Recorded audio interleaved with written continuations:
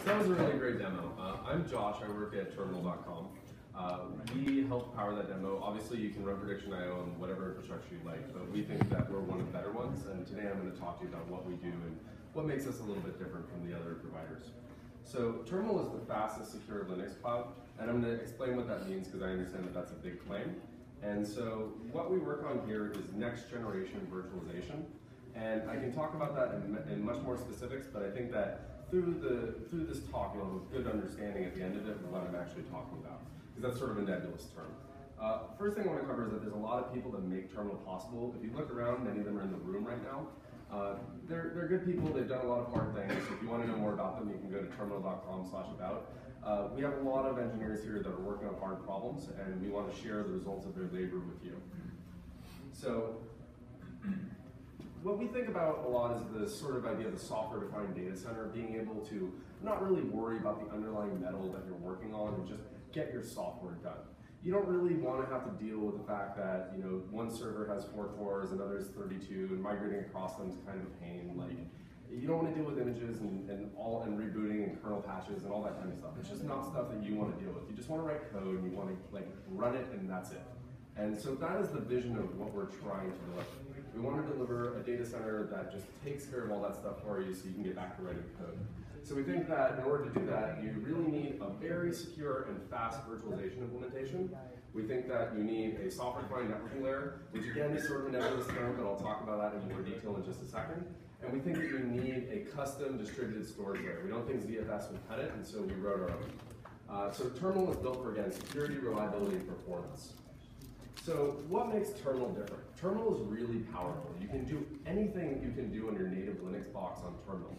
You have root, you have the ability to open up ports. It is essentially a Linux box that is just yours in the cloud. It also functions like your laptop in that you can pause services and then resume them, just like closing and opening your laptop lid. So it's really, really, really fast. They load incredibly quickly. I'll show you a couple different demos. I'm going to show you loading a CentOS box and resizing it. And I'm going to show you deploying an Apache Spark cluster. And I'm going to show you that both of those things happen very, very, very quickly. We can also deploy Prediction.io as well, just for fun. Last, Terminal is really secure. So we have a thing called snapshotting, which if you're familiar with VMware land, that's is a term that they popularized, but we think we do it a little bit better in that we don't really deprecate performance on your machine while we're snapshotting. And the terminals have exactly the same security profile as bare metal, in that you can secure them however you would like to. And we think that there's a lot of strong guarantees that we can give you that other companies can't. So in talking about the differentiation, when you think about VMware, it's a hypervisor. They're secure, but they're kind of heavy. And they don't particularly boot very fast. And they also emulate the kernel, so they're sort of large and they don't get to benefit from any of the Linux kernel scheduling advantages. Docker containers are fast and small, but they're insecure and they require you changing your workflow pretty significantly. Terminals have all the benefits of hypervisor with the speed and performance of container. And if you really like Docker and Docker files and those kinds of things, you can just run them on top of Terminal. And so I thought that this grid would be a great way to compare what the different services that are offered. And I think that the differentiation is really important. Everybody's got local CPU performance, but having a cloud and clustered storage and lag migration is a thing that I think is hard to implement on Docker right now, and it's a thing that we have. And I think that fast startup and compactness are things that VMware cannot get to because of their choice of architecture and their design decisions. Lastly, snapshots and security are hard things. We'll talk a little bit more about what that actually means. We do a lot of stuff in a very, very, what I would describe as interesting way. So how Terminal fits in. It runs on commodity hardware. It has automatic networking, distributed storage, and provisions in seconds. You can run this inside of another hypervisor. You can run it on bare metal. It's just whatever you want to do and whatever your needs are as a business. But you can run this inside of Amazon, Google, or Azure, or you can just run it in your bare metal if that's what you want to do. Either one is fine. So who uses Terminal? We launched in December and we already have tens of thousands of people using our public cloud. We have a lot of private cloud installs, but most of them are not public. I can tell you that Crunchbase uses us and runs us for their production system. And they actually have a pretty complicated application involving a graph database, lots of Redis instances. They got a lot going on. So you can stand up a lot of stuff really quickly. It's also very good for QAing your applications. So if you want to have a cluster that has a somewhat complex setup, you can snapshot all those machines at a given point and then restore to that point. And so that makes debugging a lot faster. You don't have to waste a lot of time getting your machines back in initial state. You can just press a button and now your machines are back in initial state. So I'm going to show you a demo of what this looks like. And this will be a really short, quick demo. So I'm going to go to Terminal.com. I'm going to go make a CentOS box. I'm going to start this out with 2 CPUs and a 1/4 gig of RAM and 10 gigabytes on disk. We're going to go ahead and start. And this will take just a few seconds, and then I'll have a full CentOS box with root that's provisioned and ready for me to basically go to town on it. And what I'm going to do is I'm going to run top to show you that I actually have 256 megabytes allocated. So let's go ahead and do that. You can see right here, there's roughly 256 megabytes. It'd be really great if I had, like 6.4 gigs. And normally that's sort of tedious to get to. You'd have to, image your machine and go start another box that's bigger and then move your image over. And that sounds like a lot of work. So what would really be nice is if you could just click this button, hit the extra large button, hit save, and wait a couple seconds and have 6.4 gigs of memory. And so that's just what Terminal does. And there's a lot of magic behind that to make that happen. The other thing that we can do is go back down. So let's go ahead and do that. So you go back down, and you'll notice we're back to 256 megabytes. And I think down is a bit harder than up for lots of reasons. If you guys play around with computers, you understand why. But we just handle it. Obviously, if your application isn't going to fit in memory, it's going to have a failure if you resize to a memory footprint that's below what's running in your actual machine. But you can resize all you want. And it's really, really, really fast. So what's happening there is that we're running a check on the actual physical machine to see whether we have the available resources. If we don't have the available resources, we just live migrate your machine to another box. And they both happen so fast that I actually have no idea whether this just did this on the same box or whether we actually live migrated.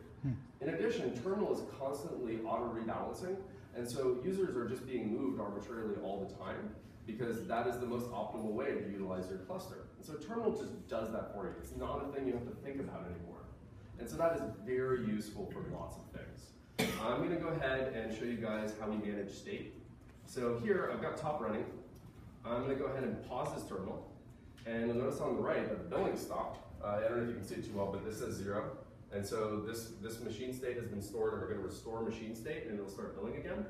And when I go back into the machine, you'll see that top is still running. And I will demonstrate that with an Apache Spark cluster in a second to show you that we can boot to an Apache Spark cluster that just still has your data set in memory. So here you can see, top is still running. So I paused the machine, and I came back to it, and it's still at the exact same machine state that I left it. So let's go ahead and boot up an Apache Spark cluster. So if you've ever wanted to test Spark out, there might be something in your way, like it just is too tedious to get it up and running, you don't really want to mess with it. This is going to take a little bit longer than the other one because there's a little bit more RAM to restore. The limitation on RAM is literally the drive read speed. So as long as it's on a fast drive, it should read really fast. In theory, on the SSD, it's 1 gigabyte or 1 gigabyte per second. So now you can see Spark, and it's got a data set in memory.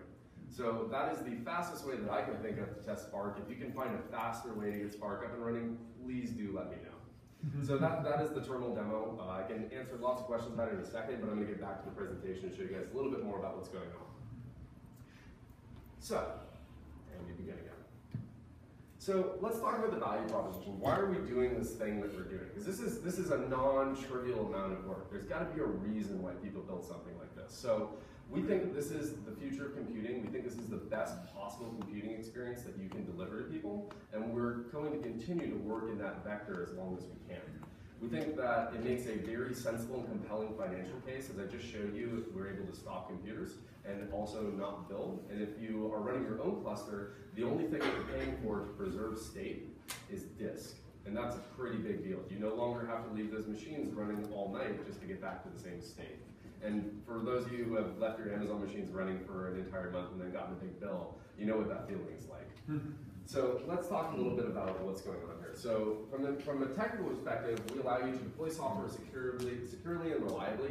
So when you deploy software in Terminal, you're deploying a snapshot, and that snapshot is at a given machine state. And so you don't have to run startup scripts, you don't have to run configuration, you just press the button and now the machine is running. And so you can deliver an extremely consistent experience to your users. We have, again, RAM perfect snapshots. So if you want to do QA testing, all you have to do is snapshot your environment at an initial state, and then you can test over and over and over again. The system is self-balancing, self-healing, and auto-scaling.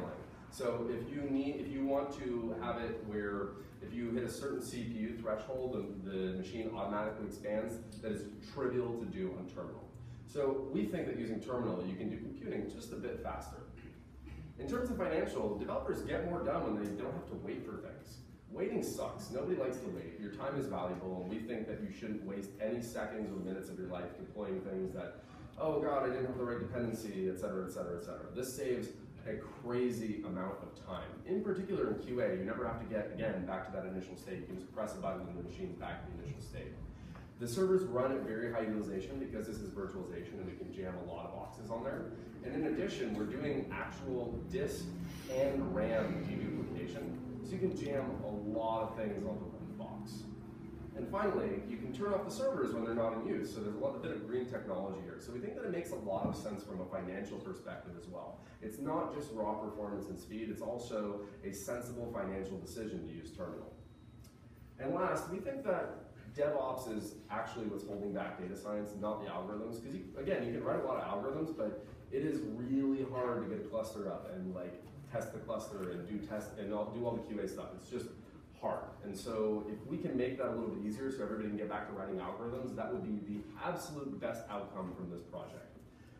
An automatic cloud means that you don't have to spend a lot of time doing DevOps. You can move your machines back and forth. You can take down a machine without harming any of your applications. You can upgrade your kernel with security patches without taking down your application. So every time that Amazon Web Services sends you that super annoying email that says in 3 hours Doom is coming and your server is going to reboot, you can say, I don't care, I'm on Terminal, I don't need to worry about it, we'll just auto-migrate. Finally, we have security, the second event. So we run a container implementation that is not libcontainer or LXC. It is our own custom container implementation. It's been tested by a number of security experts for about 18 months with 0 container breakout, and we are the only container implementation that can say that at this time. So we think that we have a first-class security story as well. So we think that in totality, Terminal is actually the only differentiated virtualization and cloud product. So in summary, Terminal is the fastest way to do computing. If you know a faster way to do it, please do let me know. I'd be very entertained to see it. Using Terminal, anybody can run anything they want really fast with strong reliability and security guarantees.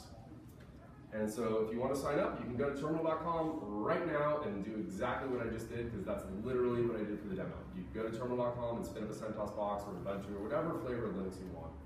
And if you have questions about SLAs, private installs, or enterprise accounts, you can email me at josh@terminal.com. And so that's my presentation. If you guys have any questions, I'd be happy to answer whatever you can throw out there. Yes, sir. If you lie and spin up another instance, are you using the RAM snapshot to reproduce exactly the state in the next? Yeah, so you basically you commit the state to disk and then you stream the state from disk. Yeah. Yes, sir. Yeah, so you basically invented the way of downloading more RAM or more cores. That's impressive. Well, we allow people to reuse the same RAM for multiple instances. So if you have like 100 CentOS boxes that are all at the base install, they actually only take up the space of one CentOS install. So what actually happens when you add more cores? Is your instance pausing, or what does it mean? No, when you add more cores, let's say like you want to add 32 cores. The biggest machine that we have right now is 32 cores. So we migrate you to a 32 core machine and that's just your box. So you can't get 50 cores?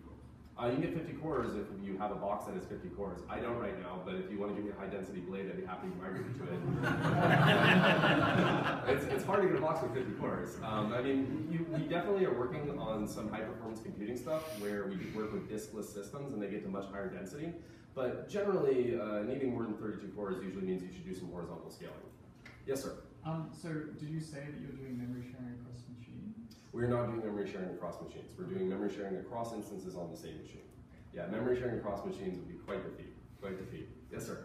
What about disk sharing? One problem I have on Amazon is NAS storage. Mm-hmm. So what are you asking? Are you asking? Can I share my disk across multiple instances? Yeah, I mean, you absolutely can. So we wrote a custom block level file system. And so anytime that you snapshot, we basically replicate to 3 different copies. And those are all sharded across, and I think we offer like something like 6 or 7 nines of guarantees on that. But if you want to share storage, that's something that we can certainly do as well. You can run any file system. You can run NFS, you can run ZFS, because we've Built in without running any extra NFS or anything on top of it. I actually don't know. That's a good question. Jeff, do you happen to know if we can run distributed storage, like shared storage by default? We don't have any feature like that right now, but yeah, very possible. Yeah. You can totally do it, we just haven't done it yet. There's a lot of stuff on the roadmap because when you're tackling a problem that looks like this, there's just a bajillion things to knock out. Yes, sir. Can you auto scale on RAM, for instance? Yeah. Redis running and Yes. 90%. Yep. You can do detection. Scale. You can just do detection. In Am fact, I we gonna actually, miss events in between? so you are not going to miss events in between. We actually demoed this at Redis Conf last week. How come? Yeah. So you mentioned having distributed block device. Mm-hmm. When you're running an instance, is that running on? Is that and you have a mounted disk or what? Yeah. So there's a block device that's mounted, and then when you snapshot, we replicate it to many different places. Okay. Yeah, but your storage is totally ephemeral until you snapshot. So that's an important detail. Yes, sir. All right, so as part of my job, I end up sitting on risk committee meetings, Yeah.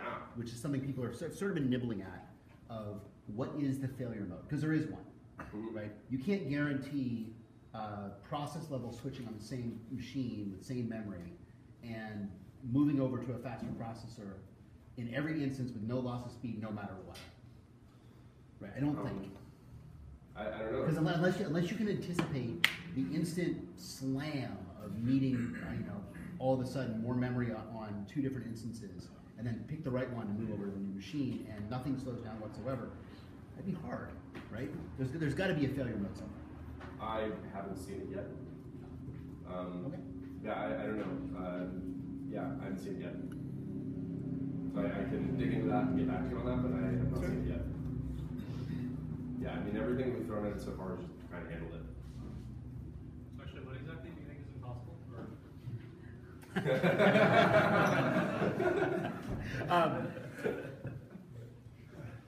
Let's say you're guaranteeing some threshold of response on users hitting your site, right? Users hitting a particular instance, and while let's say the demand doubles on two instances at once, running on the same machine, or sharing the same box. Okay, so the same guarantee hardware. that we don't have is that the resizing happens immediately.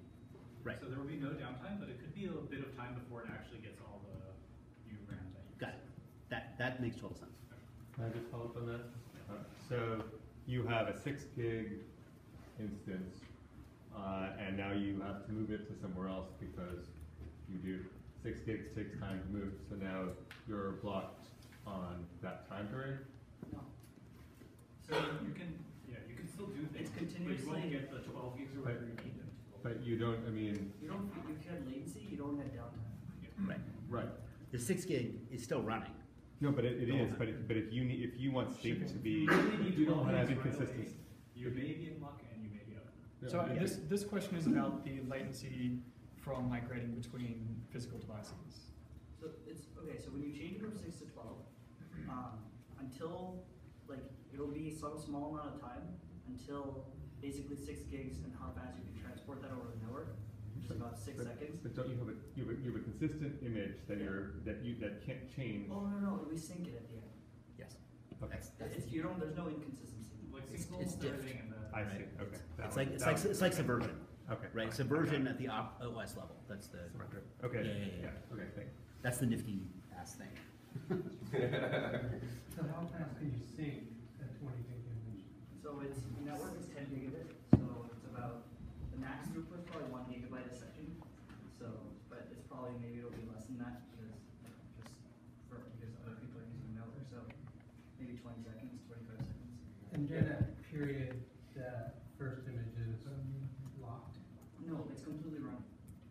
So this is the weird thing. It's sort of it's transmitting in the background, and then what happens is right when at the very end it says pause, it slows you down until it keeps copying everything that's changing as it goes, and then at the very end it just does a quick switch over, and then the network it also switches over the IP address. So basically the network connections don't even drop. So Yeah, and we can also live migrate continuously without actually moving the IP address over, so that in the event of a failure, you just slam the IP address over and then the box is back up. Yes, sir. What's the overhead you're paying for your fancy memory management? The overhead we're paying is super low. Do you have a number for the memory overhead? Less than 2%, or there's no RAM overhead for this. In Yeah, fact, the performance overhead though. there's no performance overhead. It's like 0.5%. But it's like yeah, it's very very low. It's like 0.5%. It's not 25% like VMware. It's less than 2%. Yeah, a lot of engineering. A lot of engineering. Are patents pending, or That's a great question. are you guys keeping this quiet? That's a great question. Varun, do we have a stance on patents? We're some being filed. we just like to do stuff. Any more questions? I'm happy to answer whatever you guys want to throw at us. I mean, it's a lot of work. Yes, sir. Any reference production customer? Yeah, I mean, Crunchbase is running this in production, and there's a lot of academics that are running this in production. Code Academy also. Yeah, Code Academy is also running us as their backend for basically everything they're doing.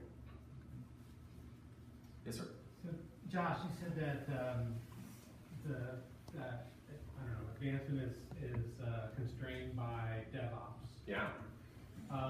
And actually, what we're dealing with here are still virtual slices, a new swing at maybe, but you still have to install your resident whatever.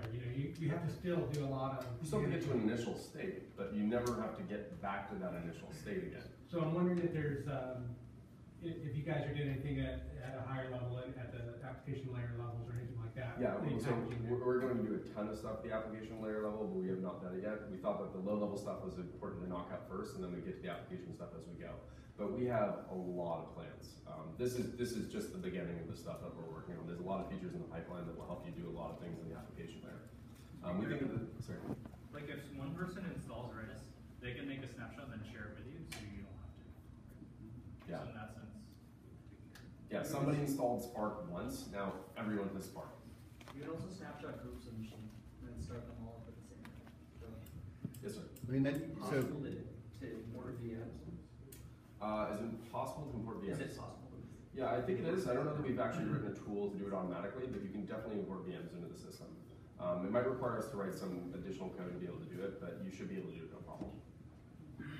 something you mentioned that I think might be of interest, given the line of questioning, Yeah. was that so somebody installs Redis, they say, hey, use this. They take it. They both make changes. You have a diff tool that makes it easy to sort of sync back together. Yeah, so you basically fork them.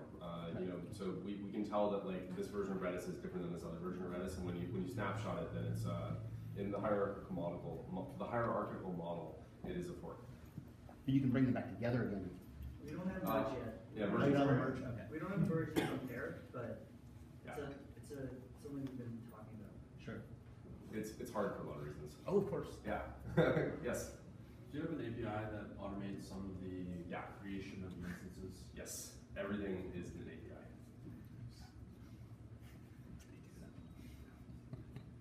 Yeah. So there's a ton of stuff in here. So you can do everything from spin up an image, cause machines to link together, check your balance. Everything is just available. Obviously, this white background isn't helping particularly much, but I swear it's all there. You just go to Terminal.com/API. Yeah. And is it integrated with any config management tools? So we haven't done any config management tool stuff yet, but you can certainly integrate this with Ansible and Chef and things like that. We'll probably get around to doing that at some point. Yes, sir. We talked about software-defined networking. Yeah. That's really nice. Yeah. Somebody like So on our system, all of the machines have a private IP address, and all the machines of a given user automatically talk to each other, and then you can define groups and access rules. Actually, let me just show you that. So here we have share access. This isn't for linking machines together. This is for exposing. Sorry for the wall, guys, but if you trust me, you can just type a user's email address and then tell them what ports or whether the ID and whatever they can access, and just allow them to access that programmatically. So then, anybody that, if someone has an account on Terminal, you can expose access to your terminals very easily. In terms of linking the machines together, all of the machines that are yours are automatically linked together, and if you want to expose them, you make a terminal link, which is an API command. You have to explicitly say that this machine can talk to this other machine on this port. Yeah. So then they can talk to each other. Yeah. And so we handle all of the nastiness that is related to making containers talk to each other. Like, I don't know if you guys have tried to do containers in production, but the networking and the storage are really hard, and those are the problems that we focused on. Yes, sir? Is there visibility into what the actual physical relationship is between two machines? Because some versions of... Yeah, so everything is rack aware. We have a rack aware file system, so we know basically what machine you're running on and where the closest images are to stream the fastest. No, I mean, you have two machines up. There's a lot of algorithms depend on what is your latency assumption between the machines. And if your latency assumption is, well, actually all these processes are running on the same physical machine, great. But if they're far away from each other, not so great. And so for some of these algorithms, you sort of need to know what the inter-machine latency is. So you can't explicitly right now say, start these two up on the same machine. Yeah. It's very easy for us to do. I mean, there's a secret way of doing it, but there's no explicit way of doing it. Or nearby, or some definition of nearby. They're all really nearby because they're all, like, for a given user, they're all in the same rack. So, that, at least you know that much. Yeah, we plan to be able to bind those two specific machines or group all users' machines together in some way. But there's a lot of stuff to do. It's hard to get everything done at once. Yes, sir? So tell me if this is getting too much into the weeds of like No. so I often care about having my processes running on different machines. Yeah. Is that going to be available?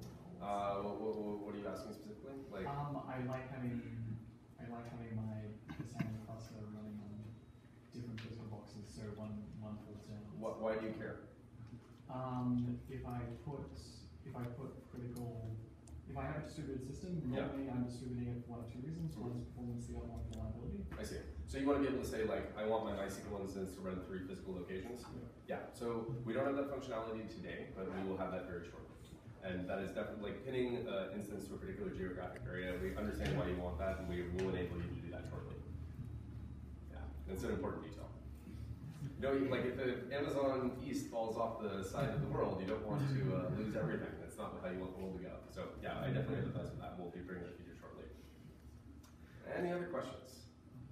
Yes, sir. Compliance requirement, PCI, SOX, any of those? Yeah, so I find that most of those requirements come down to where you host and like what the physical metal looks like. And so those are really more infrastructure questions. In terms of from a software perspective, we're compliant with just about everything. You know, like I don't actually know what the HIPAA compliance regulations are in relation to containers versus VMs, but I'm fairly certain that they're not that nuanced. I think that it's basically just the metal. And like for a HIPAA application, you just have to be on your own metal. But you don't have any I can't just say they're already PCI certified. That's it. We are right now are hosting in SAE 16 data centers, and they have all the certifications that you need to do this. So you could, in theory, do this. But if you wanted to actually like have the HIPAA logo, we would probably charge you more money and put you in different metal. Yeah, it's certainly something we can do. Questions? Yes, sir. Okay, so how much danger is there that the pharma companies are going to realize that and pay you enough money that you stop supporting everyone else? How much money is that? I don't know. If you call the pharma companies this week, they're pretty unhappy. So well, I'd be happy to chat with them. I just don't think that they'd be able to write a number that would make us stop supporting. How many billions do you need? Enough. Okay. Yeah, I mean, there's always a price, right? Like, you just have to figure out what the model is to make sense of that price. Yes. Yes. Downscaling. So if it's not possible to downscale, you just get an error box, Correct. and you just have to kind of chop things away. Yeah. So if you have if you're trying to migrate your machine that's too small, it'll just fail migration and tell you like, hey, what are you doing? You can't do that. Is there kind of an roadmap to help this kind of streamlining process? So the disk, the major obstacle is disk. If you try to reduce RAM, it will kill processes randomly, such that you get to like enough RAM. So primarily it's disk. But it won't do it, right? It'll give you an error first and say, we won't do this. It's an option that we can set. I see. You have to tell us what you want. We don't know. Some people want to just have it happen, and some people want to have it controlled. Because you can obviously check your own RAM before you attempt to do that, but we can of course do it for you and tell you. But Are you just doing it high number to low number on PIDs? you kill off the high PIDs first, go down? priority Don't scale. want that number one to die. There's like a priority scale, but yeah, something like that. Any other questions? All right, well, we've got a little bit of beer and a little bit of pizza left. If you guys can help me get rid of it, I'd really appreciate it. Thank you all so much for coming out. Thank you again to Prediction.io. You guys did great. And this has been wonderful. You guys have